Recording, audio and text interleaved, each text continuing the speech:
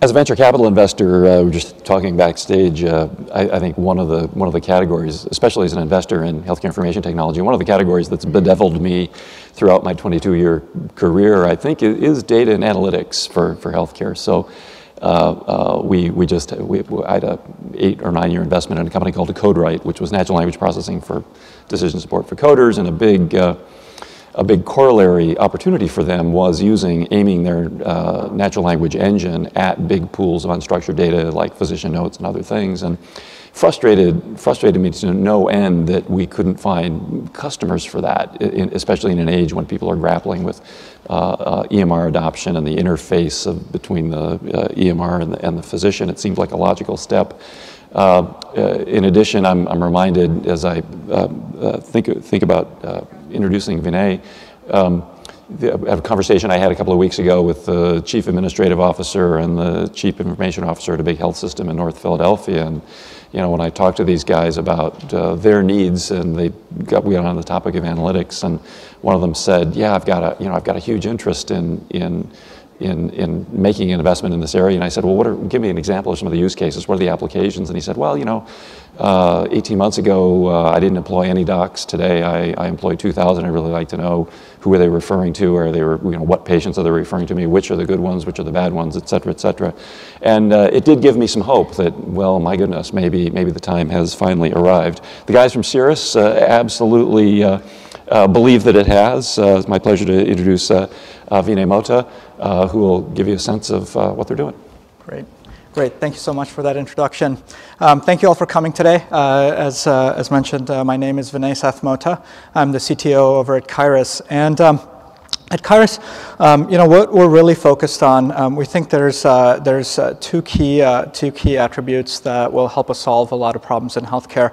One is focused on physicians. We think they are really key to our entire healthcare system, and we're focused on the data around physicians, understanding physician behavior, understanding more about physicians, and so we've spent a lot of time aggregating that data. I'm going to tell you a little bit about that, what kind of data we're working with and so forth.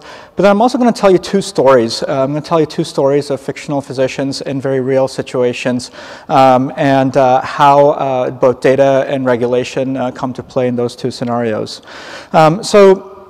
We all are here because of big data in healthcare, and at least in the last couple of years, you've heard lots of talk about the petabytes of data in healthcare. And what we found is, yes, there are petabytes, but a lot of that is imaging-related MRIs, CAT scans, new imaging technologies coming out, and as well, the other part that you hear a lot about is genomic data. If we were all to sequence our DNA, and there'd be lots of versions of it, and lots of data about proteins and all of these things, there'd be terabytes and petabytes of data. But this is not the data that we're focused on. We're actually focused on hospitals and health systems, again, where physicians practice on a day-to-day basis. And the type of data that we're really interested in is the operational data. We've heard our customers tell us, we've looked at some of the research out there, that there's on the order of 200 data silos in a typical hospital. And these are the systems that you've heard of and probably don't love. It's the ERP systems. It's smaller systems that capture disclosures from physicians, for example, in compliance. It's the EMR system, probably the largest area of investment for an organization like a hospital. But bottom line, there's a ton of these kinds of systems. And now, what's happened again with the work primarily of the folks here is that the world is also able to look in at hospitals, health systems, look at the operations, look at physicians, and there's a real push for both more transparency, but also there's enough data now that people on the outside can look in at what's going on inside a hospital. So here you have the linked data graph as the background, but you can see, practically speaking, it completely dwarfs the data that's available purely inside a particular organization, and this data is very heterogeneous, as you might expect by the nature of linked data. But also, again, if you think about operations, right, we have claims data, we have professional activity data, you have disciplinary data, there's legal records potentially, there's doctors moving in and out of systems and learning more about them. And so, and of course, with this external data comes more scrutiny. Again, there's a real opportunity for transparency, but as health systems are slowly adapting to the new reality, some of them have ended up in newspapers, and are thinking more about compliance and risk management. And so, what I'm going to do today is, as I mentioned, we gather a lot of data about physicians, and there's a lot of potential use cases we can talk about. But I'm going to focus on a couple of stories and walk through them with you, and they're about 2 different physicians. So, our first fictional physician is Christina Thompson. Very accomplished physician, went to Yale for medical school, went to a prestigious residency program at UCSF, and is now an attending at Acme University down the street here. Christina's been, as I mentioned, very successful, and recently one of her colleagues came to her and said, Christina, we're thinking about starting a new radiology organization near here. Would you like to be an investor?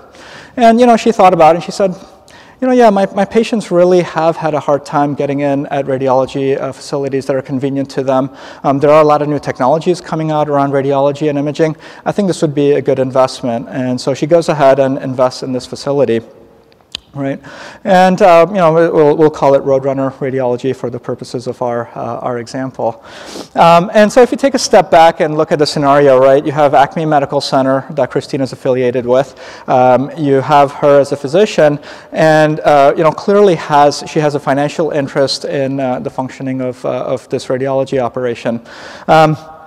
Now, one possibility is Christina may refer her own patients there.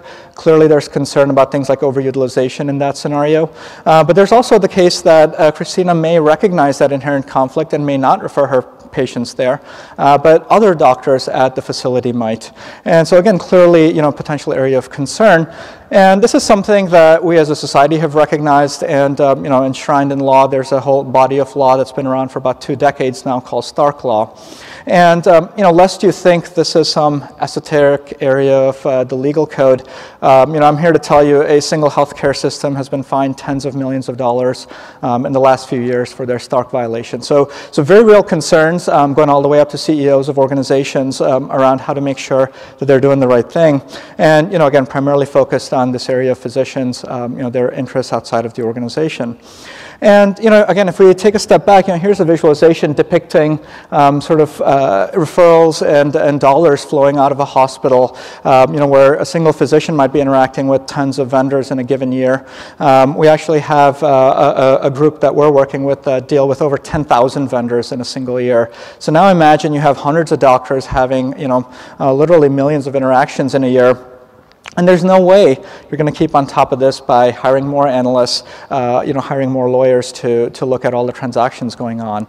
And so that's really, again, where we've focused is starting to bring together both publicly available data and data inside an organization to help people solve a compelling problem. So here we brought together data from Secretary of State. They have a list of all the corporations in a state. It usually tells you all the directors of the corporation owners. Payroll data from the hospital, employee lists, any disclosures that, for example, Christina may have disclosed her interest. And then also some type of service contracts that might mitigate some of the risk associated with these conflicts. Pull all of that together with a bunch of magic, where, again, we have a lot of aggregated data that helps us actually do this integration very easily. We have a lot of algorithms that help disambiguate information, and then deploy that solution to help people manage their risk, whether it's through analytic products, whether it's through analytic reports, or applications of different forms. So that's one story. I'm going to switch gears a little bit, still continue to talk about conflicts of interest, but talk about another area that is much, quote-unquote, younger in its genesis, industry engagement, so physician-industry interactions. About 5 years ago, you start to have the first of the public disclosures, and today, any of you can go, for example, to Pfizer's website and see how much money Pfizer paid to take your physician out to dinner last year, right? And this is something that is going to be on a much larger scale within a couple of years with the Physician Payment Sunshine Act, which is going to require several thousand both pharmaceutical and medical device manufacturers to disclose every dollar that is going to physicians. And so here, we're again going to go back to a fictional physician down the hall from Christina, Dr. Martin Parker. He's an expert in congenital heart defects, written a lot of papers, and clearly someone that, if you're doing a clinical trial, if you're exploring potential therapeutics in this area, you'd want to be talking to him. So again, now instead of money going out of the hospital, we have a visualization here depicting money going into a hospital, into physicians within the hospital, where again, potentially there might be areas of risk when you have thousands of these payments coming in. And if we look at the data that is coming into play here, there'll be probably some unexpected sets of data. We're pulling in a lot of the professional activities data that you guys have heard a lot about, I'm sure, with PubMed and clinical trials, for example. This would tell us things like, is someone really an expert? Do they really, quote unquote, deserve to be someone who's compensated? There's a lot of the public disclosures. I mentioned Pfizer as a specific example. There's a lot of companies that are now disclosing this information already. Self-reported disclosures.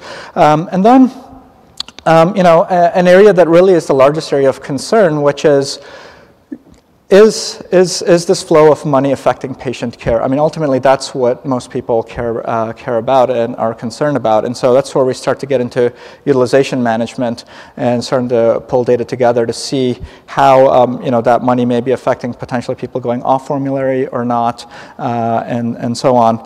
And so again, we pull these disparate sources of data together, both internal and public, and then deliver specific applications and reports to our customers. So I'm going to quickly just click over to an example of a report. So we've anonymized the data here. This is an example of a dashboard type view that you might have. You can see along the top is an overview of a particular facility with about 1,700 physicians, fairly prolific, lots of publications and grants. And then along the middle here, you see more information about industry interactions.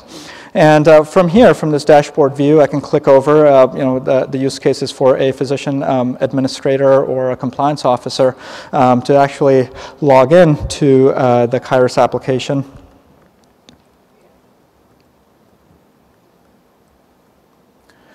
Now we're looking at a set of 635 doctors at this particular facility who have industry relationships. And you might start to ask questions like, who are potentially my risky doctors, for example? And thinking about the point I made earlier about expertise being proxied with things like publications, we might look for folks who don't have too many publications and still do have a lot of industry interactions. So as an example here, I was looking through this earlier, there was somebody here. So here's someone with 19 interactions, for example, and no publications. So you might ask, is this someone that I should be concerned about as a potential area of exposure? Those are a couple of examples. And what I'd like to summarize with is that given the large transformation of data and the requirements of transparency that we've had over the last couple of years, the compliance landscape is going to be entirely different over the next 5 years. You'll not be able to solve these problems the way you have been trying to solve them before. And frankly, data-driven solutions, data-driven analytics, and all the context that they provide, oftentimes these things are not real issues. You just need context.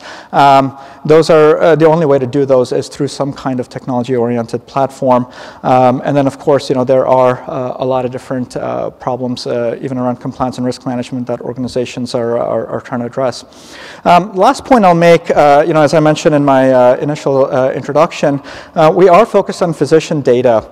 And one of the things that's happened very naturally in the process of working with health systems is actually, figuratively having our customers, quote unquote, walk us down the hall to Joe in procurement or Mary in credentialing, where pretty much every part of the hospital is really interested in physician data and using physician information to optimize their operations. We're doing a lot more in this area, continuing to explore the market. And I hope to be here a year from now and tell you about some of the latest and greatest things that we're learning. I'd love to take any questions. I'm happy to take them offline as well, or you can drop me a line. My first name at Kyruus as well. Thank you.